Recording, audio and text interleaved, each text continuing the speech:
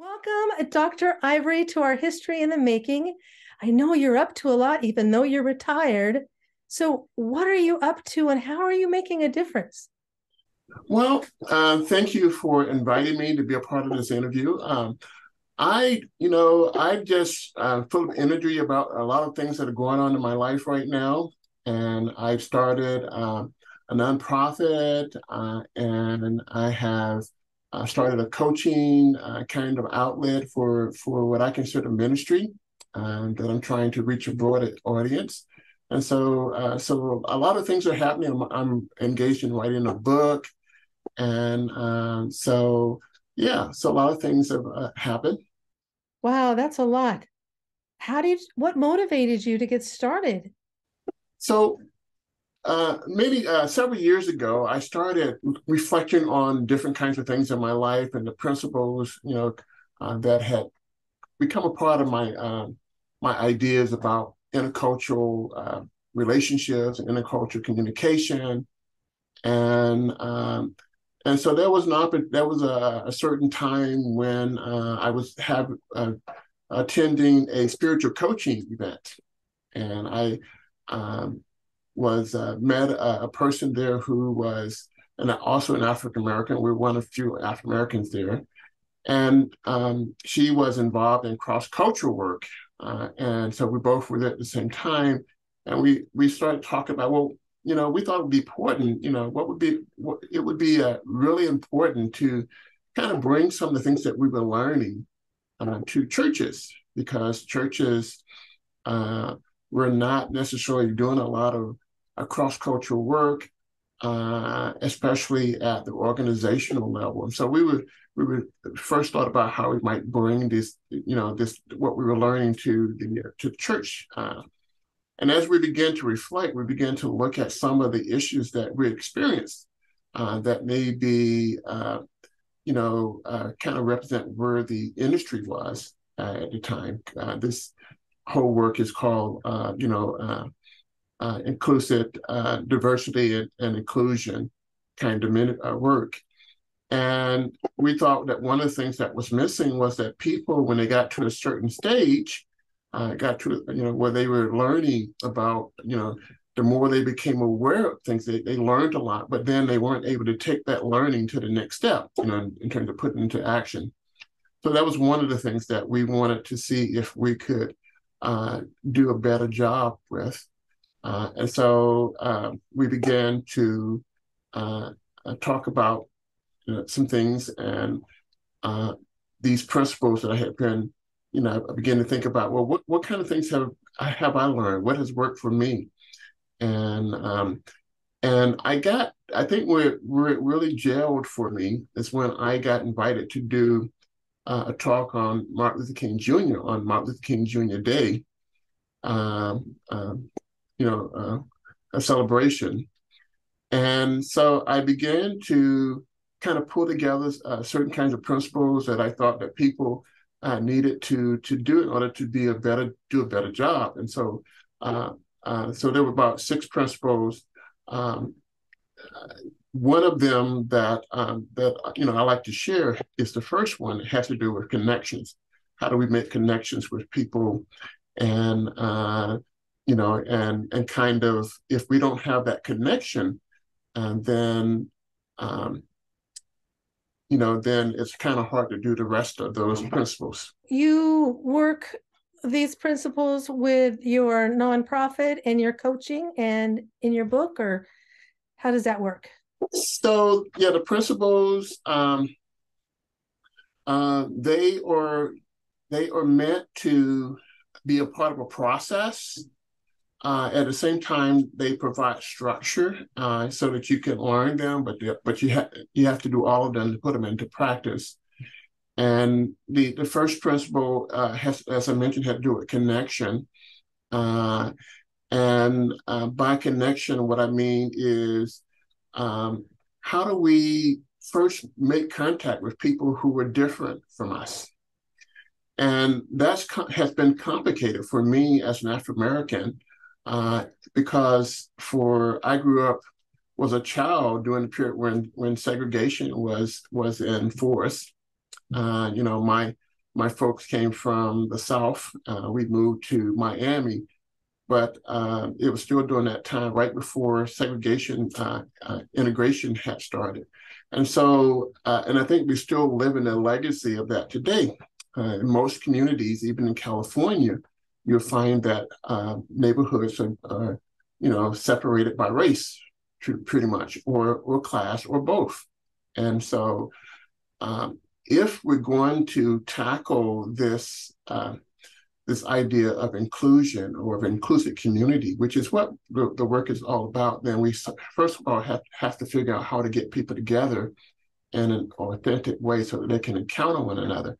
And you can't very well do that if you are separated by, by artificial boundaries, or by the boundaries that we create based on our fears, our biases, our prejudices, and that kind of thing.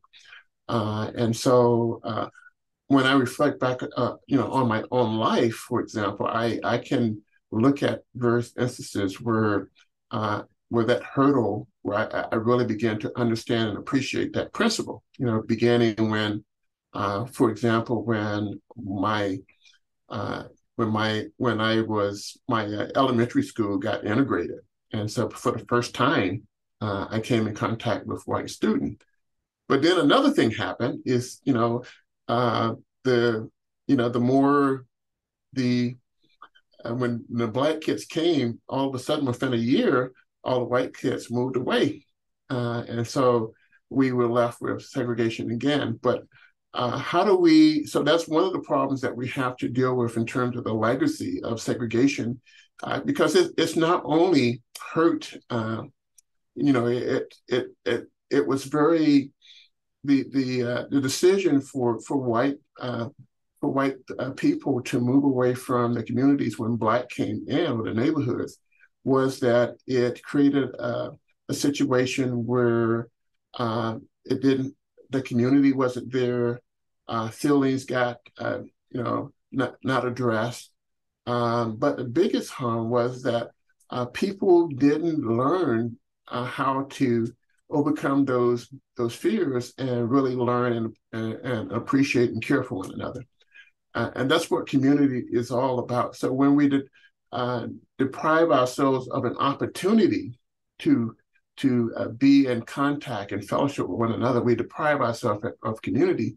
And community, I think, is one of those essential God-given things that we have as a part of our humanity. And when we don't have that, we are missing a part of ourselves. I always like to think of that there's a part of me in the person that I'm looking at. And if I don't take advantage to encounter that part of myself in that person, then I lose a valuable part of who I am or could be. And I think that one of the things that came home for me, one of the significant times in my life when, another time I should say, that this principle was kind of surfaced, was when I was doing a CPE program in Atlanta at the Georgia Mental Health. And as part of my program, we were in the alcohol and drug department. They call it DAC. And so we were, there was a couple of other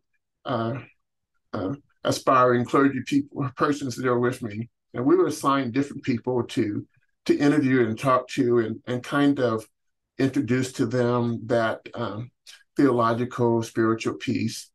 And so I got assigned to a young man who happened to be gay, and talking with that person, I encountered that person on a deeper level, and all of a sudden, I began to understand what Jesus was saying about how we could love one another at a deeper level and encounter one another.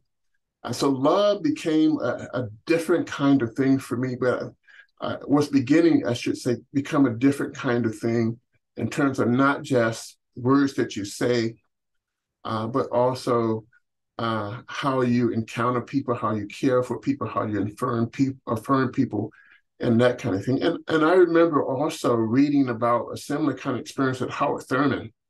Howard Thurman was an important mentor, and is an important mentor for me in terms of spirituality.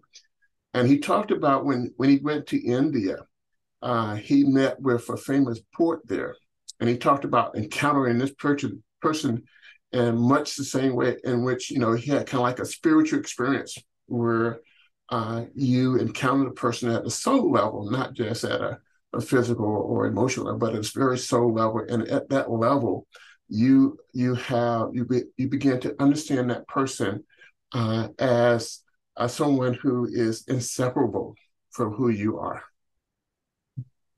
And so what are you doing to begin this work now?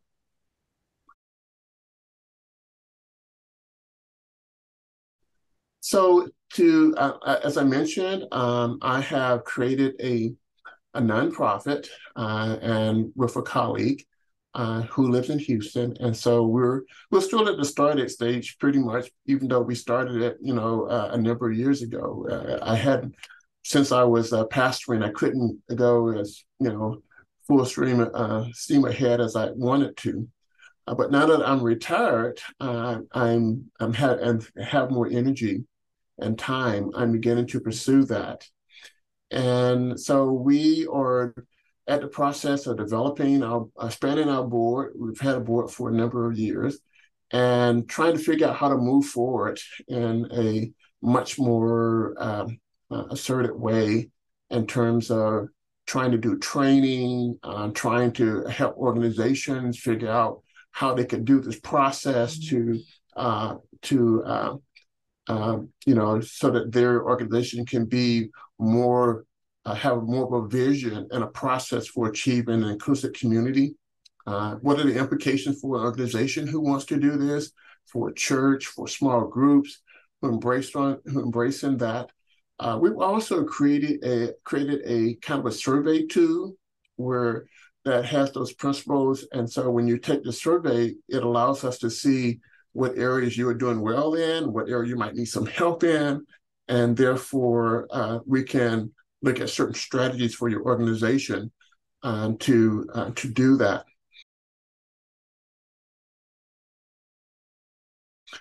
So the coaching is another aspect of my work, another area of my work. And so the coaching has to do with taking these principles to a very individual level.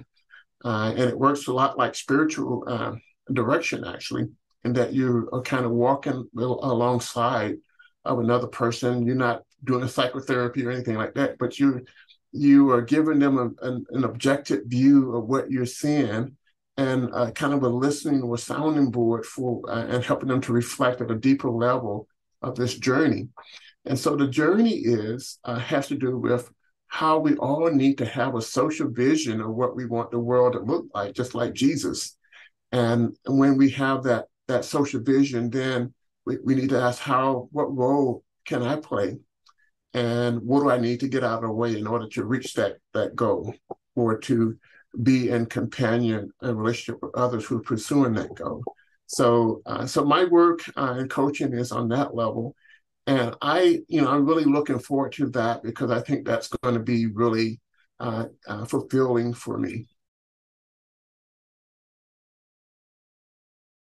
Well, I should also add before we close that, I'm also writing a book on this. And the purpose of the book is kind of to lift up these principles in more detail and be kind of a companion for people who want to learn more and who want to see more how the principles get expressed. So that's in the work, and I'm hoping to have that done in a few months. I think I'm probably about halfway done. Really excited about that. It's hard work, but I'm going to get it done so that I can, really have all the tools and resources I need to move forward. Thank you. Is there anything else you'd like to share? Well, I'd just like to express gratitude for the opportunity to share a little bit about my work and what I'm excited about, and the way that I think that God is using me in these retirement days. And I want to take a moment to invite people to find out more about my work. My nonprofit, you can find online at www.ivery, c4iic.com. And my coaching website is called Community Quest. And you can reach that at www.communityquestcoaching.com. So I look forward to seeing you there. And thank you so much. God bless. And may God all keep us all moving in this direction of how we can build the kingdom of God. And for me, that translating to an inclusive community. Thank you. Thank you.